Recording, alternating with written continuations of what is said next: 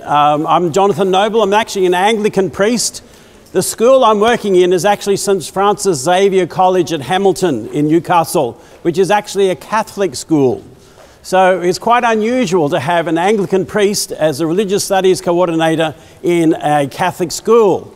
Now, that kind of cooperation between the churches, does anyone know what that's called? Ecumenism, that's right. Wonderful example. Nice to know I'm an example of it. As we also said, Mr. Feeney also said, we do have some difficulties with our technology. I do have a microphone, but that's just for the video recorder. Unfortunately, it doesn't work in here. So I will need to speak the best I can, and I do ask that you just sit quietly, take your notes, be enthralled by the words of wisdom. I don't know if I can quite live up to that expectation for Mr. Feeney. But find, hopefully, a different approach to something that you've probably already done at this stage. By the way, St Francis Xavier College is a large college. It's just year 11 and 12. And I actually have 19 two-unit classes in year 11 and 16 two-unit classes in year 12. Not me personally, but my staff. So we have a lot of students doing HSC studies of religion, around about 400 in both year 11 and year 12. The others, of course, are one unit. Okay. Religion in Australia post-1945. I think most of you have probably studied that part of the course. Is that right? Yeah, okay. So I thought, what can I actually do with this that you haven't heard before? And I'm actually going to do, as you say, a personal reflection. Now, I'm a really old person. I turned 64 this year. In other words, religion in Australia since 1945, hey, I've lived it. So I'm going to share with you some of what I have discovered and learned over that period of time. This, of course, you've all seen before. I hope you're aware of the sacred text for this particular course. That's it right there. The syllabus. Have you all seen a copy of the syllabus? If you haven't, you better do so between now and November. The other sacred text I could mention, of course, is this one, the Cambridge Studies of Religion textbook, which I have been fortunate enough to write with Dr. Chris Hartney, who's a lecturer at Sydney University. And you'll see copies of out there in the Cambridge display. They have actually sponsored me to be here today, so I hope you and they get their money's worth today in the next 30 minutes or so. All right, ladies and gentlemen. Religion in Australia, the outcomes, you know that, and of course you know we're looking firstly at contemporary Aboriginal spiritualities, and then of course the changes that have happened in Australia since 1945. I'm not going to go through that with you. I am, but in a different way. Rather than go through the dot points, which I hope you've all gone through, I'm going to reflect more along a timeline, which includes some parts of my life, ladies and gentlemen. I hope I don't bore you too much. Of course, in 1945, we find that things are changing in Australia. And by the way, that was before I was born, okay? We find that Australia is emerging, understanding something about Aboriginal spirituality that it hadn't done before. For many years, Aboriginal people were not recognised as people in Australia. And yet, after the Second World War, a number of Aboriginal men went and fought in the armies, and women went to the Second World War. And there was a realisation that these people made a significant contribution to Australia. The government in Australia, of course, sought to protect Aboriginal people, which is, of course, a wonderful example of paternalism, where it basically was really controlling Aboriginal people. There was the exploitation of Aboriginal people. Within Australia, sectarianism existed. By the way, Compass, do you all watch Compass on Sunday nights at 6 o'clock when you've got nothing better to do?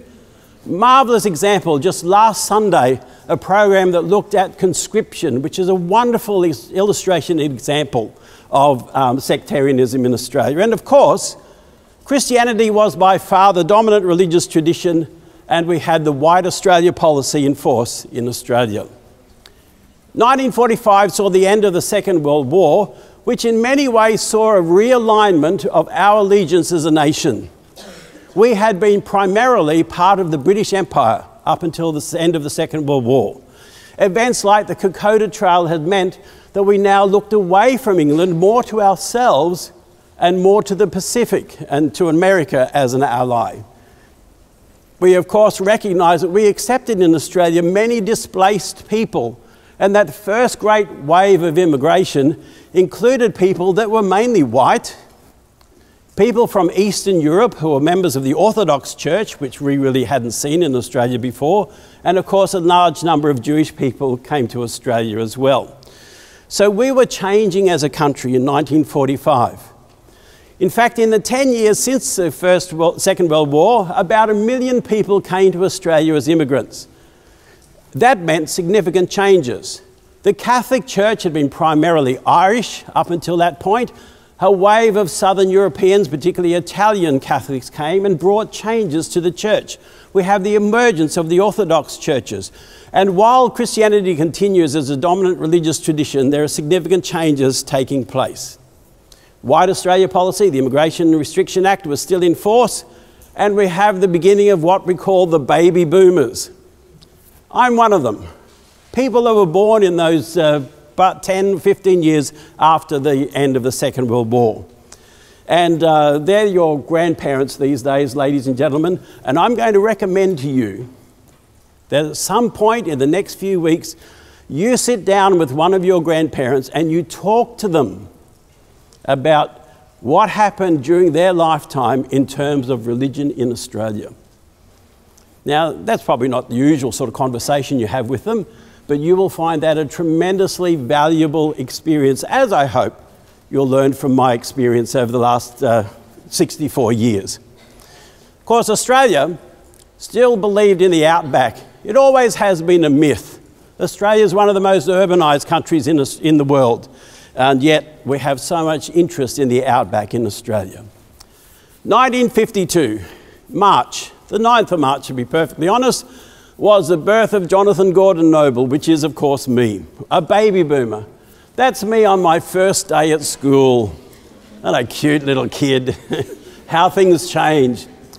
I grew up in central western Queensland, Longreach, Springshaw, so that was in the outback. My father was a Presbyterian minister, and I was aware of some of the changes that were happening in Australia, some of the issues, sectarianism. I didn't go into a Catholic church until I was about 18 or 19 years of age. I really didn't mix much with people outside of my church youth group. I was aware of migration. I was aware that, of course, in every country town there was a Chinese restaurant and a Greek cafe. And that was about it in terms of migration and changes to Australia. But I wasn't aware at that point in time of the other significant things that were happening within Australia. I really wasn't aware of other religious traditions. I really wasn't aware, even though I was in outback Australia, of Aboriginal communities until much later in my life.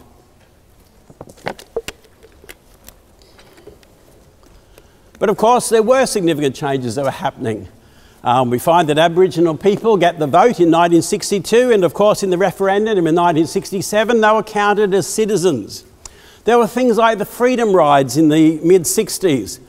The Second Vatican Council was a tremendously important event, not only affecting Catholicism, but affecting the whole of the Christian church. For the first time in Australia, Catholic Christians and Protestant Christians actually began to talk together and to share insights and understanding. And of course there were changes in the Aboriginal community, particularly the Wave Hill strikes, where Aboriginal people protested to receive payments, more than just the basic payment for their work. So during these years I had an emerging understanding of things that were starting to happen in Australia. When I was about 16, my father moved to Carnarvon in Western Australia. He was a pilot. He became a flying patrol padre with the Australian Inland Mission. You've all heard of John Flynn, I hope, Rural and Outback Ministry from last year. This person is Fred Mackay, and I had the pleasure of meeting Fred Mackay. He was a successor to John Flynn. Wonderful man. If you look at the copy of the Cambridge Studies of Religion textbook, I take every opportunity to plug it, everyone, you'll find there's a little bit about him and his influence. When my father went to Carnarvon as an AIM padre, he went as a minister to a church that included Congregationalists, Methodists, and Presbyterians. The Uniting Church had not formed as yet, but this was an example of churches working together. I was a member of the local Church of Christ youth group. I occasionally went along to the Anglican Church. So there was a sense that we were no longer just Christians in one particular denomination, but we were Christians as a whole. Ecumenism was starting. Of course, in that era, I was a great fan of the Beatles, as indeed many people still are. And you can see the Beatles sitting over there on the right-hand side with a man by the name of Maharishi Yoga. The Beatles travelled to India to study under the guru, Indian guru, a Hindu. And so as the 60s moved on, we find this understanding that there were not only other Christian denominations, but there were other religions as well. And for many of us, growing up at that time, that was a revelation. That Christianity wasn't the only religion in the world, which meant, of course, we were then questioning our own faith, our beliefs, our commitment, and the role of these other religions. 1970, Jesus Christ Superstar. You've all heard of it, I hope? Yep. I've seen it a few times. But we in 1970, we would sit together, and I can remember sitting in the local Anglican church listening to this record. Now, a record, that's a big round thing like that, made of vinyl. You may have heard of them, okay? And for the first time, I was confronted with Jesus Christ, the man. Now, that may not be a big revelation to you, but to me it was. I had no trouble believing in Jesus was God, but here he was a man, which for me personally was a very, very significant event.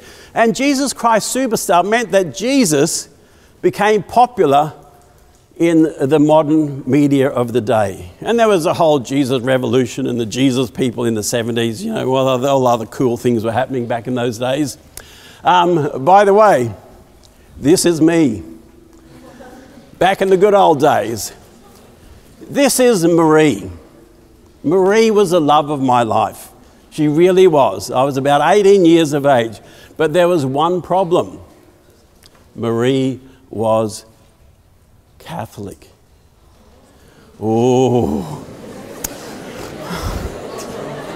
Well. Hey, there was only one thing we could do. We broke up. Oh, I know.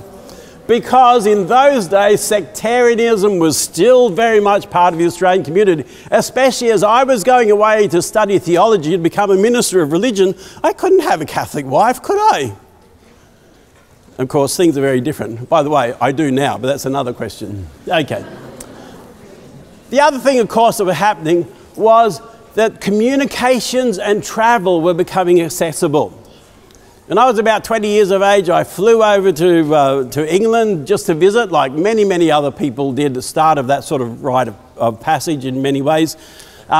For many Australians, it became a part of way of life, something that you would do. And that was because of things like the jumbo jet, things like satellite communication and so on. So these were changing times for all of us. And we became aware of so many different things. We became aware that people didn't necessarily believe what we believed. We became aware that there were good people who were Buddhists or who were Hindu. We became aware that there were bad people who were Christians. So we became aware of changes in our world that really, for us in Australia, had been a long, long way away from our thought and from our experiences. Of course, in the 1970s, we began to question those kind of traditional religious practices that we had. And Christianity, as you know from your census statistics, begins its decline in the 70s onwards. There was the establishment of the Aboriginal Tent Embassy, and for many people, we were actually confronted with Aboriginality. By the way, one of the things that happened when I moved to Western Australia is that the local Church of Christ church ran missions. You all heard of missions, haven't you? To do with Aboriginal spirituality. And so the first time I became aware of Aboriginal people around me, and I guess in many ways I didn't see them as different, but in one way they were. And so for me, at that age of 16 or 17, I became aware of the fact that there were these people who were forced to live on these reserves. We couldn't just go out and visit them. We couldn't just invite them over to our place. There was something different about them. And so we began to be aware of what was happening with Aboriginal people in Australia. Of course, in 1972, we had the election of the Labor government. For me, that personally was very significant. We had, of course, the process of conscription, as you may know, in the 1970s, where I had those little marbles that came out. My marble came out. I was all ready to go to Vietnam as a soldier, but 2 years previously I'd had an operation on my ankle, so I failed the medical. How distressing, which meant I didn't have to go. But the Whitlam government, of course, abolished conscription and brought tremendous changes to Australia that's still affecting our community even now. Of course, in 1975 we had the dismissal, which I hope you know about. You know, well, may we say God save the Queen, because nothing will save the Governor-General. Heard that before? I'm sure you have. Okay. It was, of course, the end of the Vietnam War from Australia's perspective. It was, of course, the end of the White Australia policy. The Family Law Act had changed. There was a symbolic giving back of Aboriginal land, although it took many, many years to actually come to fruition, where Gough Whitlam poured the sand into the hand of Vincent Linagari. And, of course, the Racial Discrimination Act was introduced as well. And, of course, with the end of that, with the changes that were taking place, there was the second, or actually the third wave of boat people that came to Australia. The third wave, I say, they were people from Southeast Asia. The second wave of boat people, of course, were the 10-pound migrants that came out after the end of the Second World War. The first wave of boat people that invaded Australia, of course, came in 1788. But we'll talk about that, I'm sure, in class elsewhere. Okay. So the boat people seem to be preoccupying our government today. Hey, it's just part of a long tradition, so why are we all so stressed about it? But that's enough politics, ladies and gentlemen. Okay. As I said, the 1970s was a rise of globalisation, especially travel. It was also the rise of New Age spirituality. People were beginning to be disillusioned by the church and were looking for other religious alternatives. With the discovery of Eastern mysticism like Buddhism and Hinduism, there was a spirituality which was much more individually focused rather than institutionally focused. And that was part of the changing trends of the 1970s. And so New Age spirituality begins to emerge, you know, with crystals and all that kind of stuff. And looking back to paganism and the influence of yoga, meditation, karma, those kind of concepts are starting to emerge within our language of people today.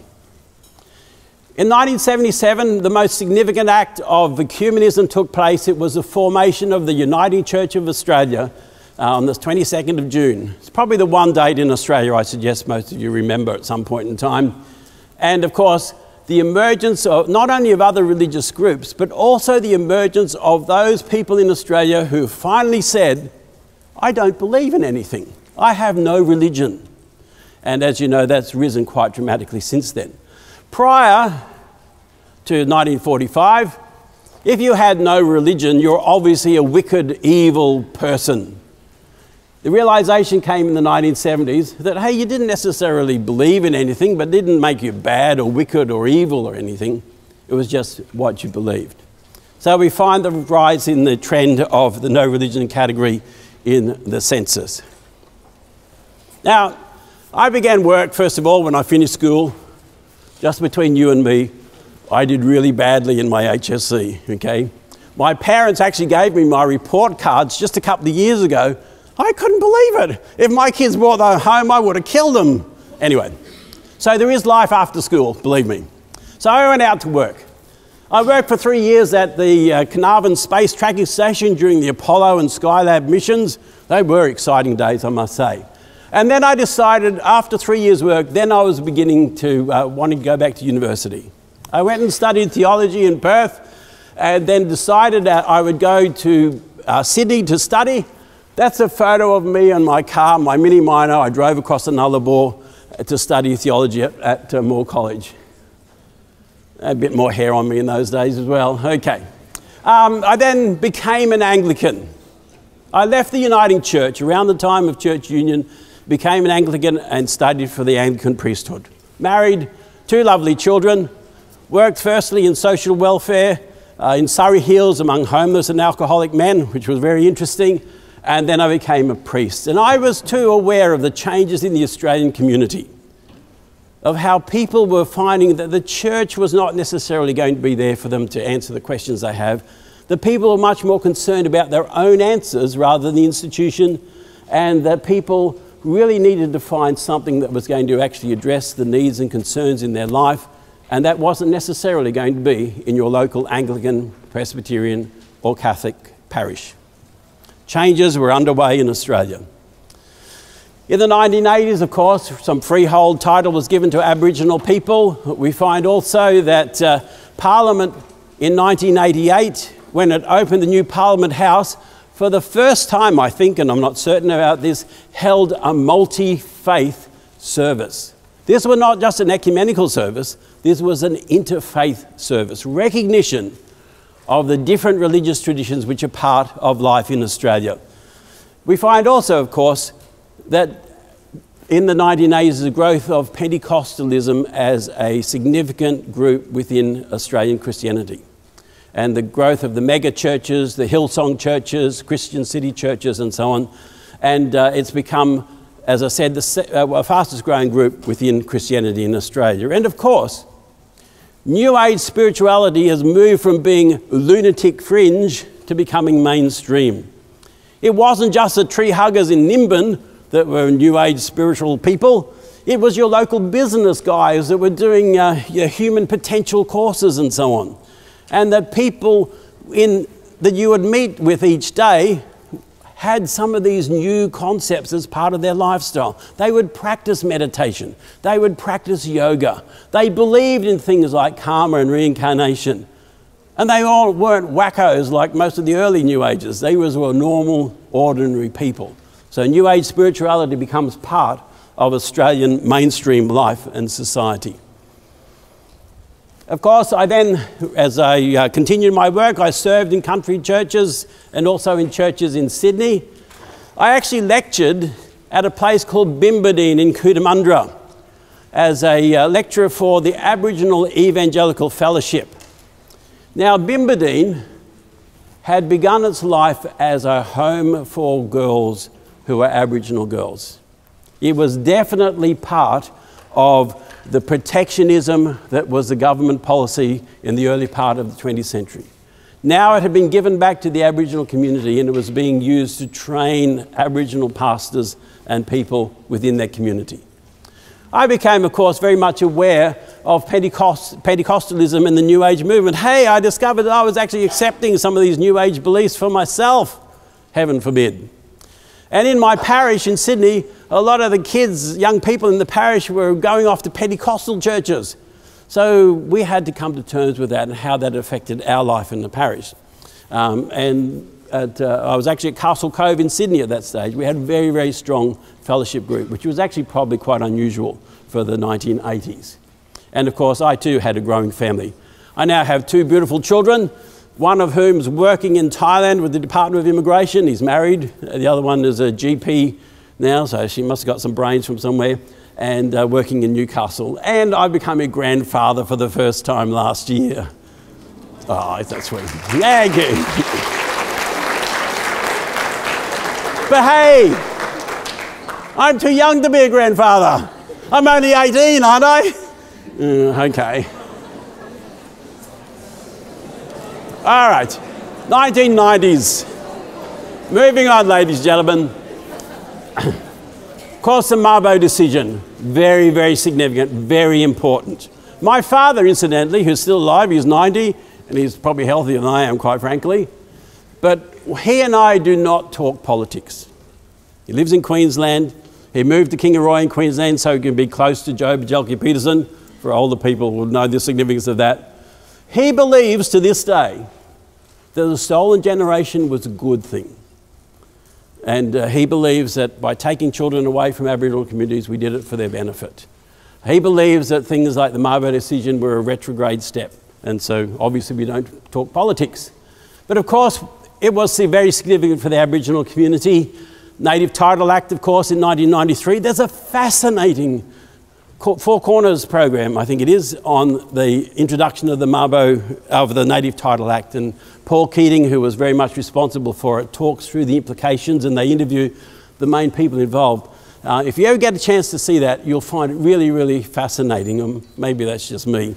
And then, of course, the Wick decision, which talked about the fact that freehold and native title could still exist, leasehold rather. And, of course, the Bringing Them Home report, which was heartbreaking. It really was. And I can remember seeing some of the people who spoke about that Bringing Home the report and the effect of the stolen generation on their families. And sitting there watching the television as people shared the stories, you could just share that sense of tragedy and loss and grief that came across. Well-meaning. My father's a good man. He believes very strongly that he was helping the community, and he can't see the fact that so many people were hurt. And that's been one of the difficulties we've had in Australia, isn't it? We always want to do good, but it doesn't always turn out that way. In fact, I guess that's the story of our lives, isn't it? 1998, of course, a sorry day, and the fact that the Parliament expressed regret, not an apology, for what had happened to the Aboriginal people. Ecumenism was growing. Okay, I had swapped quite readily when I look back at my life. Brought up as a Presbyterian, gone to the Anglican Church, been part of a Church of Christ youth group, mixing freely and happily with people of the Uniting Church and Pentecostal churches. Lost my Catholic girlfriend, I hadn't quite gone that far yet. But we were actually finding that Christians were working together. The formation of the National Council of Churches of Australia, and of course as years have gone, I've had the great pleasure of working with other people across different religious groups. And it really has been a pleasure.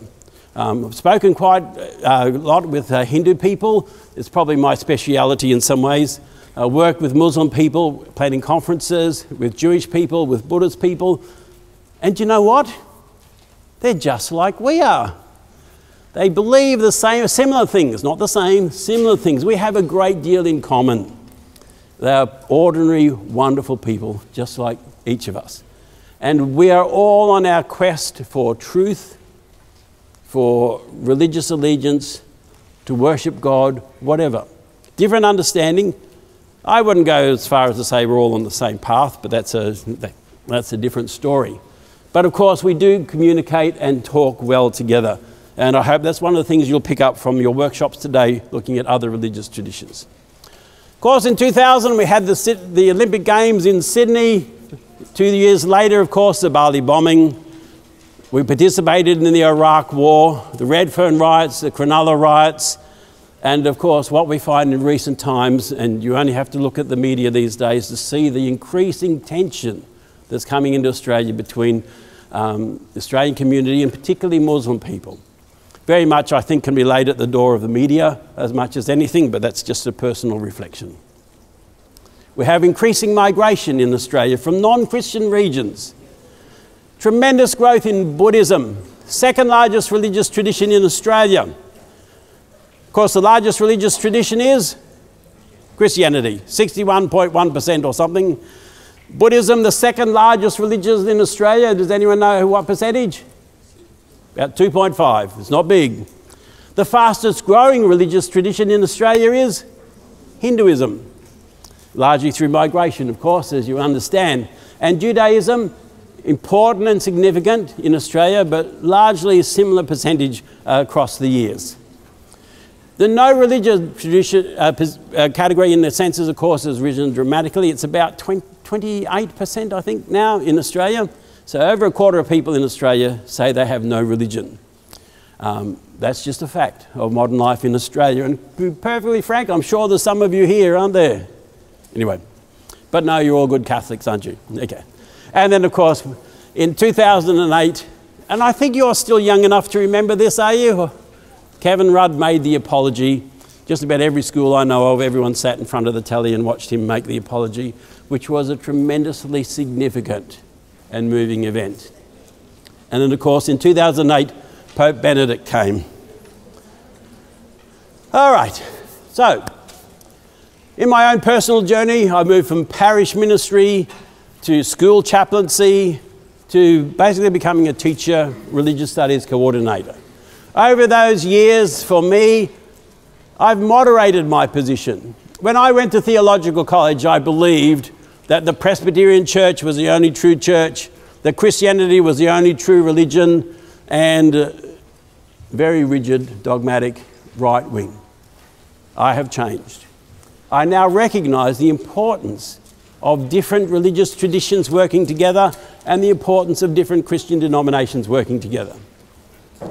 Been chairman of the Association for Studies of Religion, HSC marker and so on, HSC judge, and I really must admit in these last few years, I've really enjoyed my time as a teacher and have begun, as you heard, writing textbooks as well. So the last census that we held in Australia, by the way, we'll be having another one this year. In the last census, we noticed that Hinduism was the fastest growing religion. Buddhism, the second largest religion. The second largest category is the no religion category, and of course Christianity is the largest religious tradition.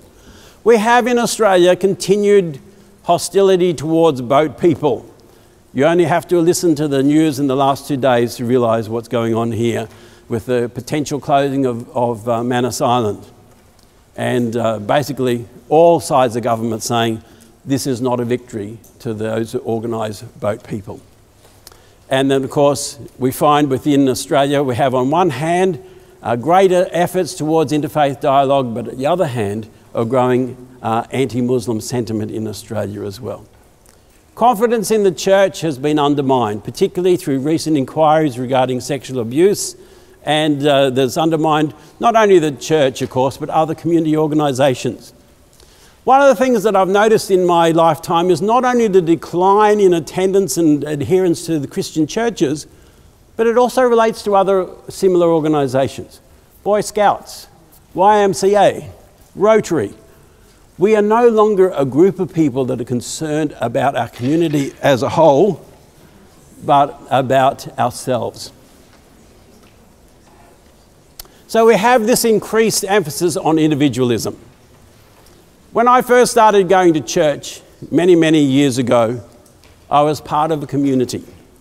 And my thinking, in many ways, was, how can I contribute to this community?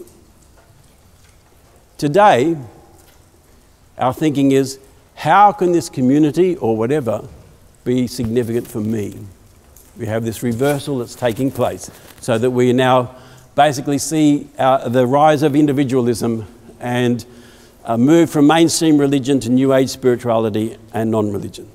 We're moving beyond the traditional religious borders. We're recognising, of course, that reconciliation should be part of everyday life, and of course the role of technology, when it works, is great. So into reflection. There's me with the sacred text, of course. Fascination. I do have a fascination with changes to Australia's religious landscape, and I do ask the question, what is the future of religion in Australia? We need to integrate different kinds and different aspects of spirituality. Do we move to reassert traditional beliefs? What is going to be the role of Pope Francis, which I think is a lot more significant than many people think? And how do we cope with a modern change? So let's go back, look at our syllabus. I think I've covered some of those key points there. I'm not going to labour the point. And just remember, plenty of resources. By the way, if you have not yet seen the documentary called The Australian Soul, I recommend it very, very highly. And as I said, talk to your parents, talk to your grandparents, and ask them what they can reflect on religion in Australia post-1945. Thank you, ladies and gentlemen.